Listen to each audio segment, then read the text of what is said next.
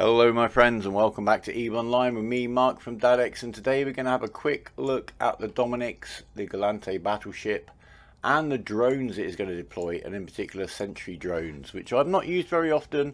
We're going to have a quick look at them today and how I've found a way to use them that kind of fits my play style. So first let's have a quick look at the fit, of course, that we've got on the Dominix. And the very beginning of the story, of course, is going to be the hull bonuses. So for Gallente Battleship skills, we're going to get 10% bonus to drone damage and hit points per level, and 7.5% to drone optimal range and tracking speed. Also down below, we've got some bonuses we're not actually getting the benefit of because we're not using armor plates. We're not going for a passive tank today. We've got a nice active tank. Let's have a look at that. Basically, this ship is a battery designed to tank and deploy drones. So up in the high slots, I've got two drone link augmentors. I've got the Tech 2 versions here. They make the numbers nice and matched for me. Next to them, we've got one remote armor repairer and one remote shield booster. This is to repair the drones, particularly the Sentry drones. They will take some aggro. You can just top them up. Without these modules active, if I switch them off and also switch off the Microwarpdrive, you'll see we are cap stable. We can sit and tank. We've got dual reps, as we'll see. But let's switch everything back on. We've got a tractor beam and we've got a salvager if you want to do some of that. I don't usually linger around doing that on missions. There's not a lot of ISK in it. In the mid slots, we have got cap rechargers. I've got one compact and 3 Tech 2s. You can vary these. Tech 2s are obviously going to give you the most increase to your cap. There's not a lot in it, to be honest with you. We're getting 20% off the Tech 2. We're getting 17.5% off the compact, so the choice is yours really. See how your cap stability works out for you with your skills. We've got a Microwarpdrive in here, in this case a Restrained one. We're going to use that to control our position on grid. Alternatives would be an afterburner, but with Sentry drones you want to stay close to them, as we'll see. Or a micro jump drive. I prefer the control a Microwarpdrive gives you all over the grid, as opposed to a jump drive which obviously fires you 100 kilometers point to point around the grid. We'll talk about that because situationally that could be the best option. In the bottoms I've got a reactive armor hardener. That's showing there 15% resistances to all types of damage. It's actually going to vary. If I'm only getting hit by kinetic and thermal by the Serpentis, then I'll get 30% resistances to each of those. Although that will slightly balance because I'll probably be getting more kinetic damage. You can check that while it's running. It is an active module. We've got dual reppers here. I've got large armor repairer 2s. I've yet to really need to use the second one. We'll talk about that as well. I've got a thermal armor hardener 2 and a kinetic armor hardener 2. 2 drone damage amplifier 2. So a lot of Tech 2 modules on here. You could downgrade some. Up in the rig slots, not much variety. We've got a capacitor control circuit, a capacitor control circuit, and a capacitor control circuit. So we are basically a capacitor that dispenses drones and stays alive to pick them up when everything's dead. It comes in this fit at about 387 million, it says there. I've only got a mobile tractor unit in there, that's 6 million.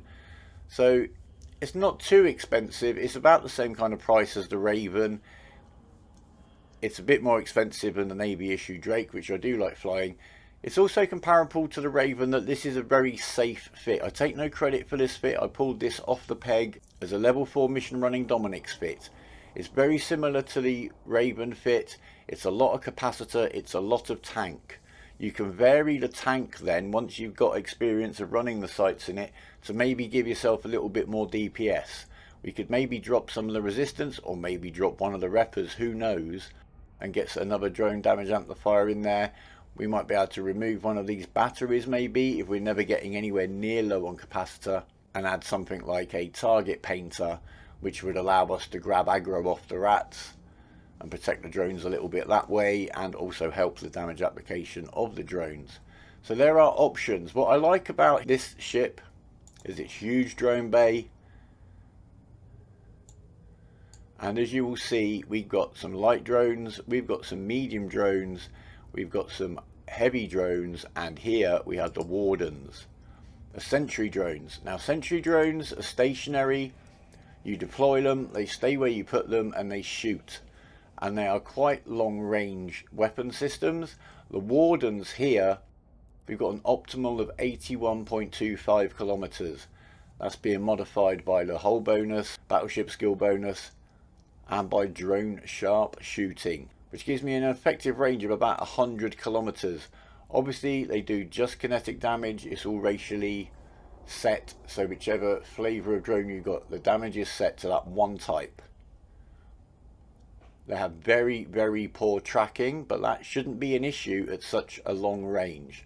So we've got about 100 kilometer range on the Wardens. We've got 100 kilometer locking range for the targeting, and we've got 102 kilometer drone control range. That's not really relevant to the Wardens, but it does mean that anywhere we can shoot stuff, we could send drones out there. It gives us a lot of flexibility, and the synergy of these three numbers, 100, 100 and 100, is obviously very useful. Let me just see which drones we have got selected in the simulation. I believe it's going to have pre-selected the Wasps. So we've got 480 DPS with the Caldari Navy Wasp drones.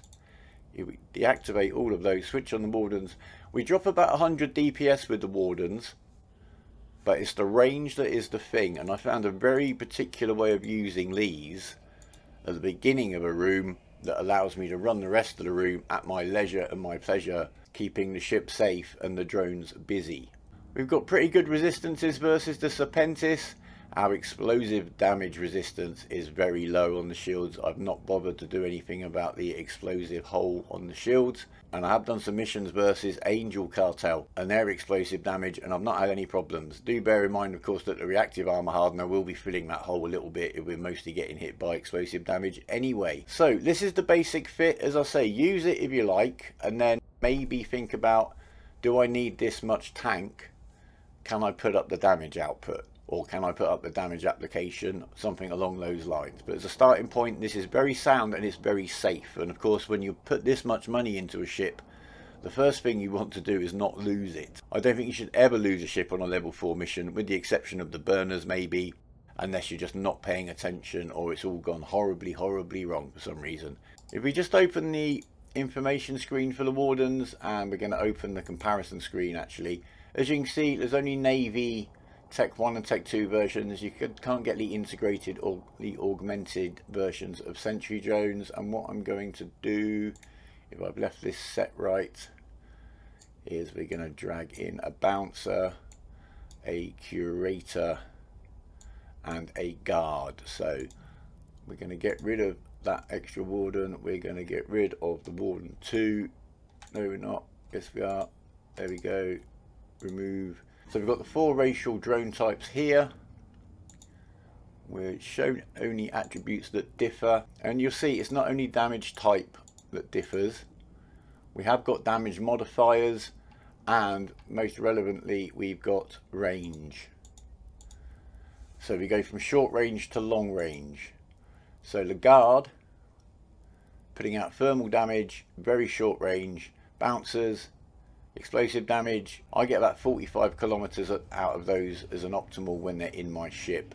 Curator, the Amari drones, 64 EM damage, slightly longer range. And then the Wardens, which are doing kinetic damage, with the longest range, the lowest damage modifier, and the worst tracking. So that's the theory. Let's put it into practice. This is a mission versus the Angel Cartel actually. Unauthorized military presence. I haven't adjusted the ship fit itself for the Angel's Rat, which are mostly dealing explosive damage, but I've not changed the tank at all. I think the reactive armor hardener will deal with it.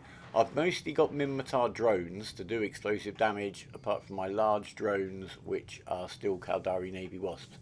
Here in this first room, I'm just going to speed the footage up and get through this. I'm only putting out the medium drones initially, until one of them gets a big kicking. I bring them in, put out the small light drones, which do kill these cruisers quite quickly. On other sites, the cruisers can tank the light drones, but here they take down the cruisers quite nicely. I'm going to take down a couple of those with the light drones, and then get the Valkyrie repaired up before we go into the next room. That's the plan.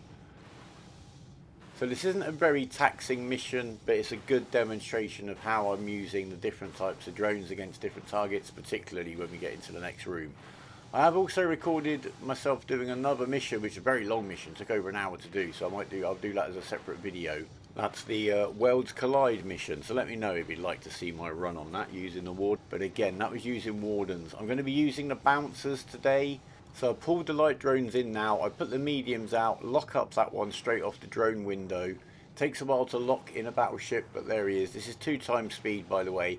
So I'm going to rep up his armour and his shield before he goes off of fighting again. With my skills in my ship, I'm getting an optimal range on the bouncers of just under 50 kilometers. They've then got a 45 kilometer fall off. So their maximum range is, I'm going to aim for around 60 to maybe 60 to 70 to deploy them, and then we'll see how we go. I haven't flown a Dominix for quite a long time. I was quite pleased to get my hands on one again. Got quite a cool skin for it. Can't remember what it's called, but it looks quite funky. But a Dominix does remind me of my very, very early days in EVE, simply because we met up with a couple of guys who were still playing, Black Soul and Greylord Kane out there in Nullsec. We were all super noobs. They were super excited. We'd only played for 2 or 3 days, and I'm going back like 12 years now, so when you started the game you had no skills. They were super excited though, bought a Plex, bought themselves some nice ships, including a Dominix. Announced, I bought a Dominix, I can't wait to fly it, and then we pointed out that it would take them about 2 months, 3 months to be able to learn the skills to get in it. Because as I said back then, you had to learn skills before you could even get in a frigate. Anyway, we're in the second room, so let's get on with it, shall we? I've got the bouncers out. I'm locking up the frigates at about 80 kilometers away, and I'm going to start picking those out, sniping those out. Now, as you see in the middle, I'm getting a lot of misses. The tracking isn't great, but I don't need to hit them much. And these will nicely pick out the frigates. The wardens will do it from 100 kilometers away, I've found. Might take a few hits. What this means is once the rats have lost their frigates and their destroyers, your drones are then much safer to go out and about.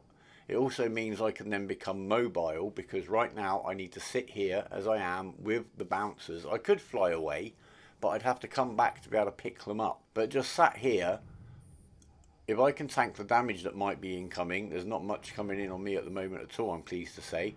I can keep the drones repaired up if they start getting a bit of damage from being sat here. And once the rats come out to me, because obviously they're getting kited out to me here, I can put out the medium drones and the heavy drones and start moving around, pull range, etc. and have that flexibility. But I found these Sentry drones, their best role for me so far is just picking out the smaller ships. I'm going to leave the bouncers out, and I'm going to see how we get on against the cruisers as they come in, but I am going to speed the footage up now so you've got a sense for what's going on. So it's the bouncers out, snipe out the frigates, the cruisers are going to come into me now. I'm actually hitting one of the battleships right now, and that's going down reasonably well, I'm very pleased to say.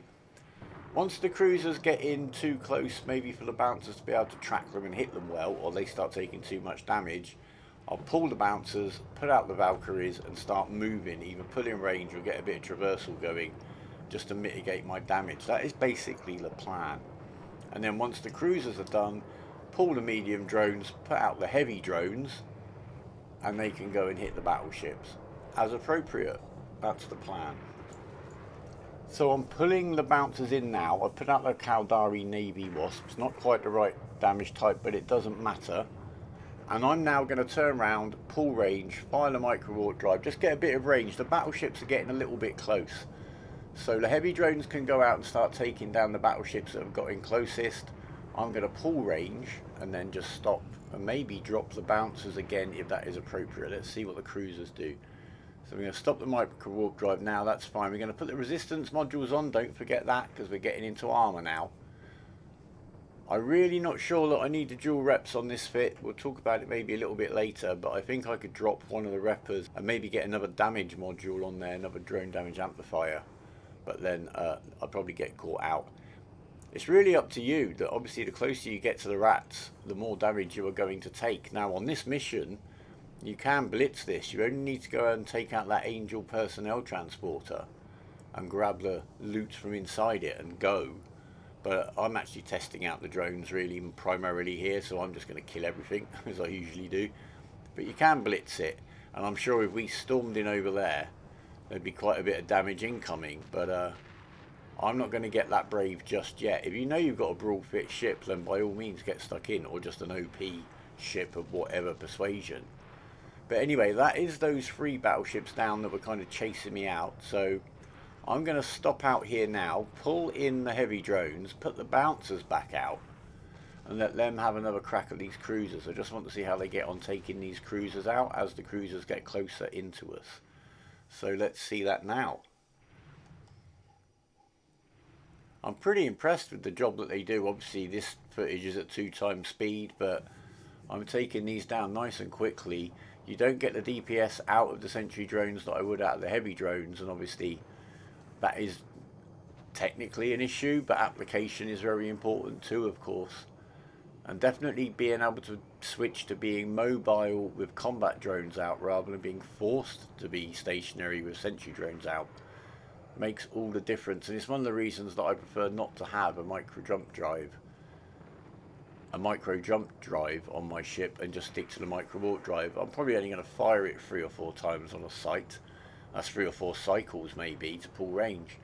So it's never going to be a big drain on my cap, and I can be exactly where I want to be, almost depending on my mood. If I'm chilling out and I want to watch a bit of Netflix in the background, I can sit 100 off with wardens out and just keep myself 100 out.